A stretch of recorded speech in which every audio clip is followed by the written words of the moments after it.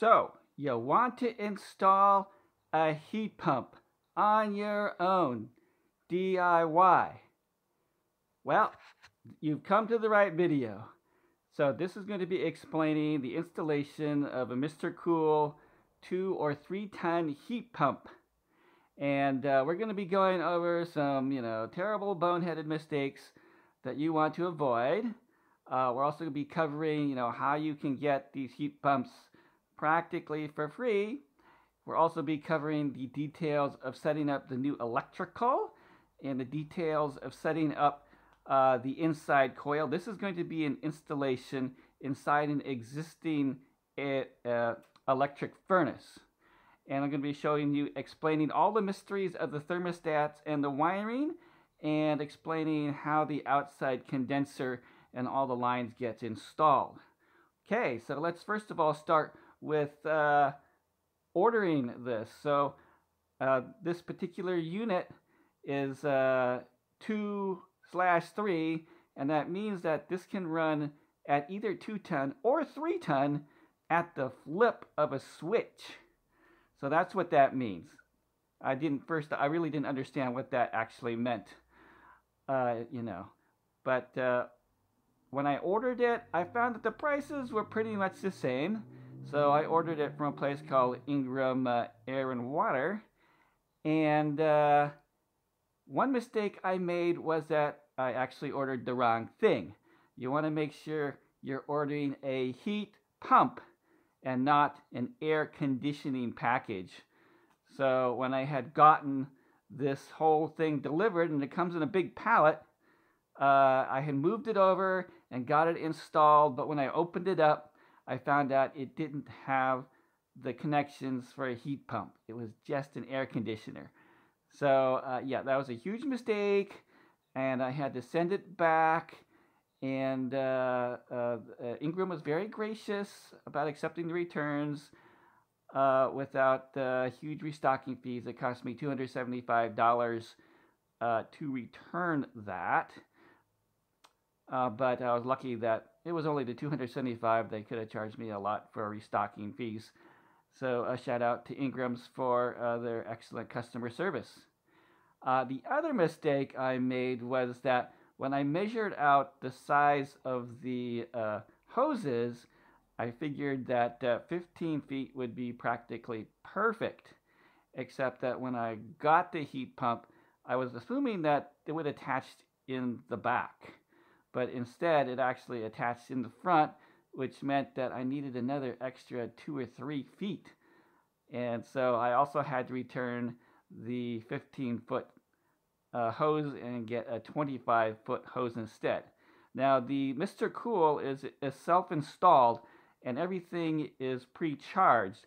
So these lines are of a fixed size. So it's either 15 feet or 25 feet, nothing in between. So make sure that when you figure out how much hose you need, to make sure that you get more than enough. So don't make the boneheaded mistake that you ordered the wrong thing and you ordered too short a hose. I also made the same mistake when I was ordering thermostat wiring, in that I thought I added an extra 2 or 3 feet onto what I was measuring, but it turned out it was just barely enough. If I stretched the wire as much as I could just barely get it to run to where I got it. Okay, so those are the first mistakes you want to avoid. So now I do have this thing about getting this practically free. Now, if you're trying to install get a heat pump installed, I got a quote for like $17,000. Okay, and that's a huge amount of money. But if you buy the MrCool, the equipment itself only runs about maybe $3,600, which is far less than $17,000. And like around here, you can get a rebate from the local electrical company for up to $2,400. So that would cover all but $1,000 though. But you can also get for 2023 a 30% federal tax credit, and that will help cover even more of that cost. So if you do it yourself, it could be practically free. So the first thing we're going to cover is the electrical. So the electrical alone on a project like this would run about $2,000. So let's go see what has to be done. So we're going to walk over here. I've got my electrical panel open. So you need to add a new breaker. Now the thing is that you have to find exactly the same kind of breaker that your panel already has. So I found this exact same kind of brand and breaker from Home Depot, so that wasn't a problem. So you just, it's very easy to just snap these in here, and then you have a new breaker. So the harder part is figuring out how to run the wires. Now, if you're going to do anything electrical, you don't want to do anything like this if you're not comfortable and you don't know what you're doing. So please don't anyone try this unless you know what you're doing, okay? And one of my tips is that you really want to always know whether you're dealing with live circuits or not. And you know, you have this non-invasive probe here, which will tell you whether your lines are active, right? So always use something like this so that you know whether something is actually working or not, okay? So that's tip number one. So the easy part, getting the breaker. The harder part is getting this, run this line all the way to where your heat pump is. And the requirements in my city are that you have to run a hard metallic conduit all the way to the box that's on the outside. So you can see here that, you know, I've knocked out a hole here, and I'm running my wires into there. Now, the trick is getting this. This is a solid metal pipe. It's about 5 feet long up here, and you can't do that because there's not enough room in the crawl space to actually do it. So the way I did it was I actually cut the pipe in half, and then I stuck the first half of it up, and then I connected up the second half, and I shoved the other half up. But then you get this problem of, well, how do I, because this has to be connected with this nut here, right? So you have to thread this pipe into that hole, and that's virtually impossible, you know. So what I did is that, and I did all of this on my own, so I didn't have any helpers. So what I did is I cut out this little section here of drywall so that when I shoved the pipe in there, then I could see where it was, fish it out, and then shove it through the little hole and apply the nut. So that is your hint on how to get that to work. The other thing is that we have this, this is like a number 10 wire, and you can only use separate wires in conduit. You can't run, so that's why I'm not running Romex here, because it needed to be all metal conduit. And this is actually fairly stiff wire, and one trick I learned is that after you get it home from Home Depot, it's all in a big loop, and what you have to do is you have to actually straighten it out, right? You have to unloop it, make it completely straight, because if you try and pull this wire while it's in the coil, it's just gonna knot up. So that's the first thing you need to do, is just straighten it all out. Another thing is that, you know, I use the cheapest conduit, which is like, you know, 1/2 inch conduit. But I would go, because this stuff is so stiff, I would go with, like, you know, bigger conduit than the 1/2 inch. You know, go to at least 3/4, right? It'll make it a lot easier to pull the wires. I have to pull the wires around like things like corners, and a little bit more space would have been helpful. Okay, so that is the main in-house electrical here. So let's take a look at the installation of the inside coil here. So what I've got here is, this is an existing electric furnace. It's a 51,000 BTU electric furnace, and basically this entire area here was empty. Now this has been designed to take an air conditioning coil, but I had to buy, there is this shelf. So there is a shelf I bought for $133. It's designed for this cabinet. You screw this in here, and then you can put the coil on top here. So this is what I've got here. Now, when they sell you the coil, it's actually in its own box. You know, they call it cased. And so first thing I had to do is I had to unscrew the whole thing and just take the coil out. And so this is the uncased version. And then you know, I have to use a lot of aluminum tape here to seal it. So I seal it from the bottom there and any openings here. Now the real trick though that Noah will explain to you is just how difficult it is to run these lines in here, okay? And it's very difficult because you can see how thick this line is. This is like a 3/4 inch line. It's huge. It takes a fair amount of force to bend. Now they do have these spring coils in here. Now that is to help you when you bend it, make it so that you don't collapse the tube. So one problem I had is that after I managed to pull this line into the cabinet here, it kind of pushed the springs down, so like the springs stop here. But what I really needed is to have the springs here, since I was kind of in danger of collapsing this line without them. So if you do this, you know, I don't maybe want to tape these springs onto here so that it doesn't slide, because the problem is that you can see this is a downflow furnace, and the flow straight down, which means the duct that carries the air is right below here, which means you can't run these lines straight down because there's an air duct right there. So what happens is that this has to go down, it has to make a fairly sharp turn to the right, and then go down because it has to go over the duct. And yeah, that makes pulling these lines extremely difficult. And as a single person, I had to kind of like shove it a little bit from the bottom and then come back up and pull it a little bit from the top and then go back down and shove it from the bottom. So two persons would have definitely helped out in this situation here. But yeah, it's extremely difficult, and extremely difficult to bend this thing in the right angle. It's a fairly sharp bend.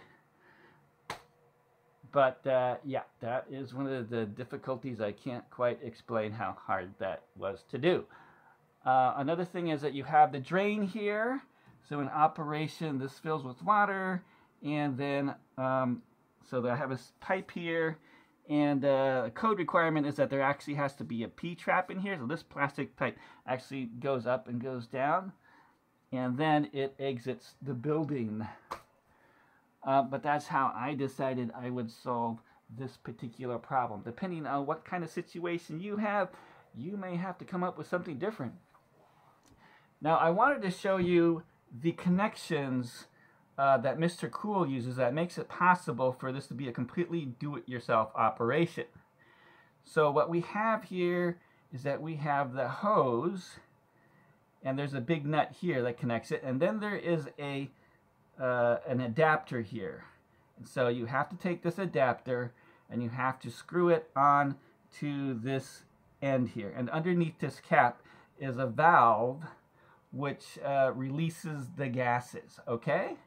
Now the trick is that these have to be carefully tightened in order to prevent the escape of gas. You know, one of the mistakes that I've seen in other videos is that, you know, they would tighten it with just like a wrench, they say, but it would leak, okay? So when it leaks, it'll all leak out, and then you're gonna have to call an HV tech to come and recharge the system, and that's gonna cost you like $700. So to prevent that, I wanted to make sure that I was correctly torquing these things on. Now the difficulty, though, is that regular torque wrenches, you know, like this, will not work on nuts like that. So what I decided to do is I got this is what is known as a clawfoot wrench here, right? So what you need to do is you need to get a clawfoot wrench, and you need to put it at a 90-degree angle like that, and then you can use it, right? You cannot use it straight like this, it just doesn't work. You have to be at 90 degrees. And you can go see some other videos you want to figure out why that is. So, but the problem is that, you know, if for example, you got to first tighten this thing on, is that you have to get this torque wrench on, like that, right? But because this thing is kind of wiggling around, you gotta hold on to this other thing here. And then you gotta get up to 50 foot-pounds onto this to tighten it, and that's a lot, okay? You know, for example, the maximum deflection on this torque wrench is 50 pounds. So it's like the maximum you can put on a standard 3/8 inch torque wrench. So if you're confident that you know what 50 foot-pounds feels like, 30 to 50 foot-pounds, well, you know, you can go for it. But otherwise, but also you want to make sure to soap these up good after you do that and make sure that there's no leaks. So I did soaping several times and ensured myself that there are no leaks here. Now the the gas lines, after you get these tightened up, then you open up the gas lines. This one is huge. I mean, you're going to need a big specialty hex wrench. No small hex wrench is going to be able to open this thing up. So just be aware. So, but in order to do all of this, you know, you'll need 4 of these claw wrenches. So I have 1 3/8. This is 1 1/4, a 1 inch, and a 7/8. Now, alternatively, you can get an adjustable crescent wrench. I think I just saw one on Amazon, and those are about 150 bucks. Although that seems to be a lot of money for a tool that you're only going to use once. Although all these claw feet probably cost me about 40 bucks. So, but still, it's kind of a one-use thing. Okay, so we have covered the installation of the interior coil. Now, let's go and cover what's going on with the magical thermostats, okay? So you have to use a specific heat pump thermostat with heat pumps, okay? So what the heck is different with the heat pump thermostat? Well, the main thing is that it has an emergency heat setting. And if you put it on that, then your electrical furnace just returns back to its electrical furnace operation, which means it's only going to use electric resistance heat. Now, if you are on heat mode, then that will use the compressor in order to get the heat pump heat, which is the less expensive heat. That's why you want to get a heat pump, because it's much more efficient than the electric resistance heat. And then we have the cooling setting, and that will make it so that it cools, okay? So, but when you look at all these wires in here, you know, this is super confusing here. So what we have here in the heat pump is, for example, the green wire, and that just controls the fan. So the thermostat is really just a bunch of relays. You can just think of a bunch of relays in here, and all you're doing is that you're connecting the red wire, which is 24-volt power, to one of these other lines. It just literally took a red wire, green wire, shorted together. That would turn on the fan, which is what, say, this would do. When you turn it to the on position, it's just connecting the red and the green wires together. Now for the heat pump, you have the yellow wire, and that tells it to turn on the compressor. So that compressor will be on whether you are heating or cooling. So that's why you have the yellow line. And then in order to tell a difference between heat and cool, you have this B terminal. And this determines whether it's doing either heat mode or cool mode, okay? So it'll be opposite. Like this one is orange. It's powered when you are in heat mode. Then we have a bunch of other confusing connections. Particularly, it's either going to be the white or E, and auxiliary. So no one really explains to you what these things do, okay? So I'm the only one who's going to explain what's the difference between these two terminals. Typically, they're shorted together. So what the W or E means is that this is the electric heat power. So if you are in emergency heat mode, it's going to power that white wire. Okay, so that's just electrical heat wire. So that only comes into play when you're using emergency heat. So what on earth is auxiliary? Okay, what auxiliary is that, say, if you are in heat mode, and if you are like over a degree from the setting, like it's 69, but I've set it at 70, you see there's a little +1 here. What that's telling you is that it's also calling for electrical resistance heat. So if it put it down, then you know that should basically turn off, and then you would only be using heat pump heat. So if this is like this, the room is at 69 and you ask for 70, it's gonna send a signal out to the auxiliary, which is gonna call for the expensive electrical heat. Now here in Washington, I had to do this crazy thing where I want to lock this out unless the outside temperature is less than 32 degrees. So I had to take this auxiliary line, run it all the way to the outside to an external thermostat, which only closes at less than 32 degrees, and then connect it up to the defrost signal from the heat pump. Okay, now defrost mode is also another mystery of the universe that no one will explain to you how that works. You know, the problem with the heat pump is that as it operates, it starts to accumulate frost on the outside coil. It's unavoidable to the point where it just doesn't work anymore because it completely blocks the air. And in order to combat that, the heat pump has what is known as a defrost mode. So what it does is that it actually converts about from heat pump mode into air conditioning mode. And what that does is that heats up the coils in the outside unit and melts the ice. Now, the thermostat has nothing to do with defrost mode, okay? It doesn't know what the outside temperature is. It doesn't know what's going on with the heat pump. Only the heat pump knows that its coils are all iced up and it needs to do something. So what it does is that it like reverses this valve here and turns your system into an air conditioner. Now the problem with turning your system into an air conditioner when it's cold outside is that it's going to blow ice cold air into your house, which would be really surprising. It's like you're sitting there and it's like there's ice cold air blowing out of the registers.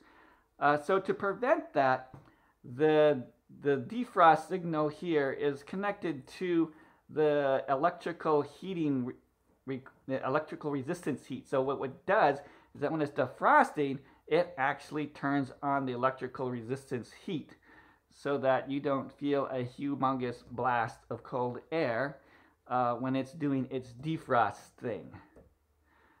Okay, so that was the mysteries of how the heat pump thermostat works and how the defrost signal works. Once again, the thermostat does not know anything about how to do defrost. It is just going to ask for heat, and as soon as the heat pump recognizes that it can't do it, it's going to turn on your electric resistance heat and then turn your heat pump into an air conditioner temporarily, and it happens fairly quickly. So, I mean, I did like a time-lapse video. The only way I know my defrost system works is that I put a time-lapse camera on it and I could see it frost up, and then all of a sudden it would clear out. And it would frost up and then clear up. But that is how that works. Now, One problem I had here is that I did have to replace the wiring for the thermostat. You need all these wires in order to get this to work. And one problem I had is, I don't know, somehow some of the wires got shorted out, and I had to end up replacing this thing. And it's really hard to fish a new wire through like walls here, but this is what I did. So I have this thing from Harbor Freight. It's a super long drill bit. So what I did was that I removed the molding here, and then I drilled straight down into the floor until this dropped into my crawl space. So that way I knew where that hole was exactly. And then I actually drilled another hole like 2 inches away to get into the center of the stud, and then fed the wire up. Of course, how can you get the wire fed up like nearly 4.5 feet against gravity? And that's where I just happened to have this flexible fiberglass pole, and I shoved this thing up with the wire attached to it. And then I had to use a coat hanger to go catch this thing and pull it down with the wire, and then finally get the wire out. So those are the tricks about rewiring your thermostat, because you may have to run new wiring. I mean, you need at least 1, 2, 3, 4, 5, 6, 7, potentially 7 wires in order to get this done. Okay, so that is the thermostat. So the last thing we're going to do is we're going to check out the installation of the condenser. Okay, so we're going to go outside and see how that was done. Now, of course, one of your major tasks is trying to figure out how to get this 200-pound box to where you need it here. So I would suggest a lot of men, but I didn't have any men, so I actually kind of built a path to get here. But here we have the condenser unit, and some of the things I did is that instead of pouring a concrete pad, they do have this pre-made plastic pad. So I used that. So you just have to clear the ground and then put this on top. I also drove some, these are like 12-inch spikes into the ground here. I also wanted to raise this up a little bit more since this pad is not very thick. So I raised it up using these isolation pads here. So that's what I did.